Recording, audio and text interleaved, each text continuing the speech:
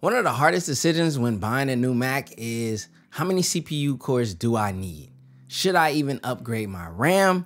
And is the expensive Apple SSD upgrades actually worth the money? Now, some people like to paint the picture of Apple as being money hungry and predatory in some of their ways. Could it be that being one of the most successful tech businesses just comes with that narrative? Or are some of their practices questionable? Maybe, but that's not the focus. And with that being said, there's a clear upsell ladder in the Mac buying process, and this video is gonna help you avoid any unnecessary spending. I've been using MacBooks and Apple computers well over 13 years, and I used to be the Windows only guy. So why did I switch? Before we even go there, let me give you clarity, avoiding some of the most common mistakes made when purchasing new Macs by new customers and even current customers. Also, should you future-proof your machine? A lot of mistakes can be made here, but there's nothing wrong with giving your machine the proper headroom it needs to breathe. Again, proper headroom. Let's start with how many CPU cores do I need? To get straight to the point with these new M1, M2, M3 chips and so on, if you're doing basic typical laptop tasks, word processing, web browsing, content consumption, and maybe the occasional photo edit and light video editing here and there, well then any of these chipsets in their base format, which means their cheapest and lowest capacity, can handle those tasks for you without a doubt. So when do you need more CPU cores or a higher end chip such as the M Pro or M Max? Now, when crossing the threshold into a pro machine territory, these higher end chips also have higher GPUs. So if you're doing more graphical intensive tasks such as heavier video editing, photo editing, motion graphics, music productions, programming, etc., that usually always will bring you into the M Pro and M Max territory. But when you start shopping these chips, there's way more CPU and GPU core options, and this is where the confusion starts. Let me ask you this. What machine are you using now? What is its configuration? You should be able to go into system settings and about and find your CPU and GPU components. Because the most important thing in this decision is a reference point. So is that current machine not enough as is?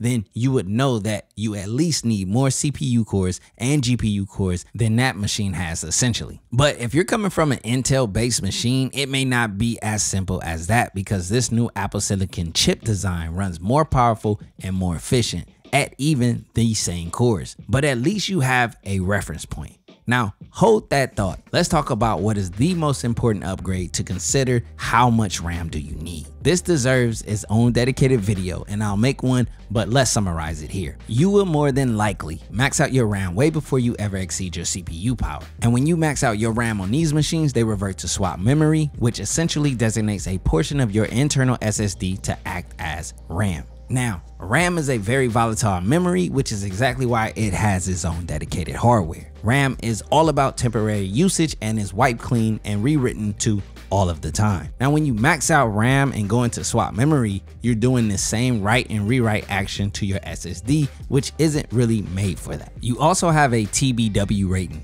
with all SSDs, which is the amount of total bytes written or terabytes written before the SSD sees failure. So for example, if your 1 terabyte SSD has a TBW of 300, it would equate to about 164 gigabytes of data writes per day within the warranty period, which is actually pretty high. And SSDs of today have reached a higher threshold for durability. So that leaves the question, does swap memory kill SSDs? In theory, yes, but it's not enough to put a true dent in the SSD's TBW. Now, if you research this online, you'll find mixed results and theories, but no hard evidence of this anywhere. At least it's way too early in the M chip cycle of SSDs to know. Let's sum this up. Remember those basic users I said would be fine with basic chips? They are the ones who can go with 8 gigabytes of RAM mostly and be fine, as long as they manage the amount of those Chrome tabs. But also remember, the users I said fall into the M Pro chip category should start with no less than 16 gigabytes of RAM. And Apple knows this, which is why all M Pro chip configurations start with a minimum of 16 gigabytes or 18 gigabytes of RAM. And when you put that in perspective, Apple did right by that configuration, and there's nothing predatory about that. See, the real Pro chips start at the M Pro, which is why any base M chip MacBook Pro is not a true Pro machine, but more of an access to Pro external hardware designs. And most users who need more than 16 or 18 gigabytes of RAM typically have a reason or a reference point for expanding their RAM beyond that starting point. If you don't have a solid reference point as to why you're upgrading or configuring your machine in a certain way, then how could you actually know what to configure? Now let's get into the most controversial topic when configuring a new Mac, and that's SSD storage prices and upgrades. Most content creators are going to tell you to save money and get cheaper external storage. In many cases, I could agree, but what they don't tell you is that solution removes convenience, especially for MacBook owners. And these solutions are not as fast as internal storage, but that doesn't mean that they're not useful and cost effective. And as I stated above, in many cases, this is the way to go. Also, an external SSD source means another cable and item to carry and track while on the move.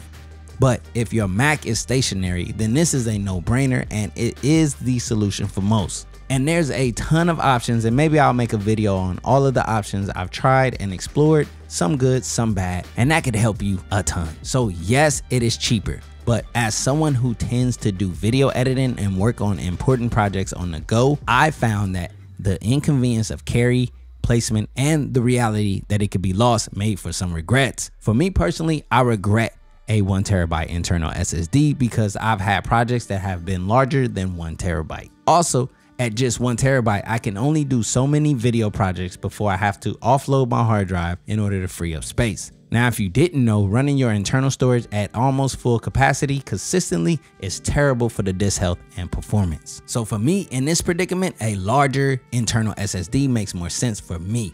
But at what cost? Apple charges big bank for the SSD upgrades, and that's what causes the controversy. I will say the Apple's internal SSD speeds are very impressive and hard to match by external drives, but they're not necessary for most. So if the goal is to be cost effective, just make sure that the size of what's a guaranteed keep on your internal storage will not exceed your internal SSD, and allow the headroom necessary for disk health and performance. So if the collective of my app installs, music library, and non-negotiable storage all equal 450 plus gigabytes, then a 512 gigabyte internal is not ideal for me, and a 1 terabyte should be considered. And expanding to external cheaper storage to help maintain that headroom is ideal. Just remember, once you pick an amount in any of these categories, that's it. That's your build, and as is, it's not upgradable. And that's what makes the buying process complicated and uneasy for some. And let's be real, a mistake made here leads to a lot more money spent down the road. I saw a creator arguing against future-proofing, saying that people might over-upgrade and never use it, which is a possible, but keep this in mind. In this instance, I'd rather have more than I need rather than not enough when I need it, because not having enough in my machine means I need to get rid of what I have, take a loss, and spend even more for the machine I should have gotten. Ooh. You technology snobs, I done just about had it with all of y'all. Listen, duck. No watch, no diamonds, no watch, good timing, yeah. New watch, no diamonds, no watch, good timing, yeah. Need no middleman, I'm the man to man, send it in. I like what I like, me, I know my rights is sipping in. I like having fun, I do what I want, it's what it is. For my son and son, for my daughters, yeah, it's for my twin. I work through the night.